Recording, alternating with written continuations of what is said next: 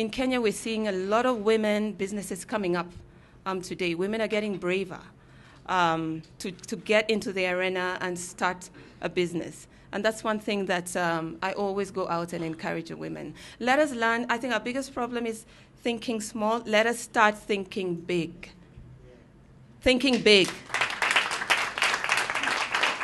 I know sometimes I suffer from that because I underestimate myself, and when people tell me something about myself, I say, me? Is that me? You know? Underestimating ourselves.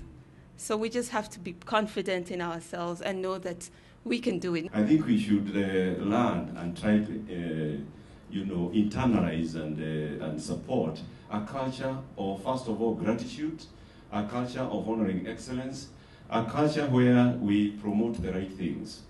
And I want to say, first of all, I am delighted because Jackie, is it 2 years ago? First of all, did two things that we forgot to celebrate. The first thing she did is to bring Business Africa is like the sort of like an umbrella body of employer organizations. And the first thing Jackie did in one of her global missions was to bring it to Kenya. And the head office is actually sitting in FFA. The next thing she did is actually to become its president.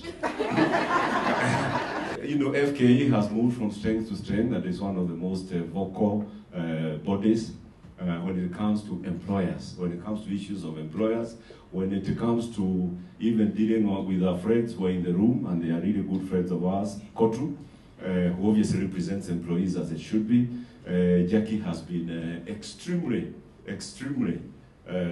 good and effective in handling that, because for us to have industrial harmony, you need to have very good conversations between the employers and the employees so that we move on in harmony and we move on in the right environment. So we are really happy that Jackie, you are honored. That honor, and again, we need to just get that culture of appreciating these things. That honor is for Jackie, but it is for Kenya, because it could have gone anywhere else. It could have been sitting in Tanzania, could have been sitting in Egypt, but it is sitting with us. And for that, we thank you. So I'm really humbled to have all of you here tonight. I confess that I never expected this recognition. So when it was announced, as the chairman has said, it didn't sink in for a while. And then I was both pleased and frightened, because I know that with the responsibility, with recognition comes greater responsibility. Because the Bible says that to whom much is given, much is expected. So much is expected. And though one has worked and is getting recognized, I know that every single person standing in this room today could be where I am now, because we've all done great work. But for me, it gives me an opportunity to reflect and to know that actually alongside my recognition, there are 49 other women who are recognized as being most influential in our continent at this time. So we're not just celebrating Jackie tonight, but we are really celebrating the woman and her role in an African society. What we are trying to say here is African women, African families have been investing the best of what they have in their children. And they have made the successes which today we can see. What is 50 in the middle of the millions of African women in this country? Isn't it too small? But it is a measure of development. If every single woman who is in a position of leadership pledges to herself that with me, I am going to climb with at least 10 women. It means we can, in 5-10 years, multiply the faces of that success. My message tonight is congratulations to you, my daughter. We see in you exactly the kind of example which is telling that yes, the faces and the voices are no longer or that of presidents, ministers, and parliamentarians. The face and the voice of African women are business women as well. And that front of the economic front in which we are, it's where exactly we have done very little. Our nations have done, I'm not saying it's enough, but they have been investing in education. Our nations have been investing in health. We still have challenges. But in economic advancement of women, no. Very little. It's still very, very little. It's precisely because of that we are working with networks which exist. We are playing on the strength of unity to say, let's work not in a fragmented way, let us work in a united way so that we can define and strategize how to remove the structural obstacles which are keeping women behind. And doing this in Kenya, in Uganda, in whatever other countries, we build a movement in which women can move in waves. Kenyans, you are really very entrepreneurial people. You are brilliant people.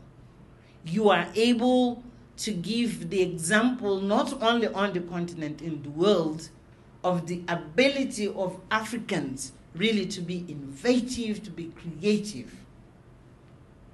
Do it for yourself as Kenyans, but do it for the rest of the continent. Take the lead. Show other countries that it can be done. Doing it so that no one is left behind in the next 15 years of the post-2015 agenda. It is possible, it can be done, and it is in your hands. Thank you. Jacqueline was a refreshing addition to FKE. She's made a significant difference in the Federation of Kenyan Employers.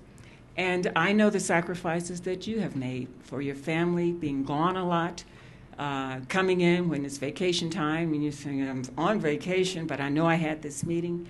The travel, it's not easy. And you have made a significant difference in the way that we think about FKE, the way that we do business, some of the projects. If you look at the futures, the industrial relations programs, the various publicity and newsletters and everything that you've done to make the Federation a strong organization. And you've had to fight the government sometimes too. I know how that is, and oftentimes you're not appreciated for that. As you said, sometimes you can get bad mouth, but she has been strong and determined to do what's best for employers in this country.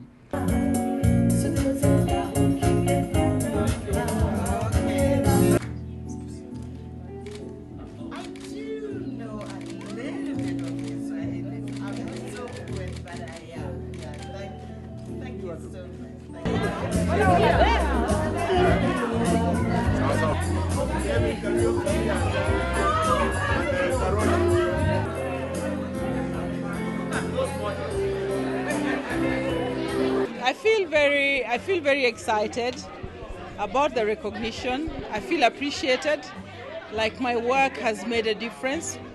But beyond that, the recognition is a clear sign that the work that employers do on behalf of the continent has been recognized. And that as a woman occupying a specific space on the African continent today, I have a role to play. And that is talking to governments about what we need to do as a continent to improve the fate and the image and the lives of Africans. Because what employment does, we work for employers, is to give dignity to a person and to allow that person to contribute to the creation of wealth and providing opportunities, particularly for young people and women, to make a significant contribution to development.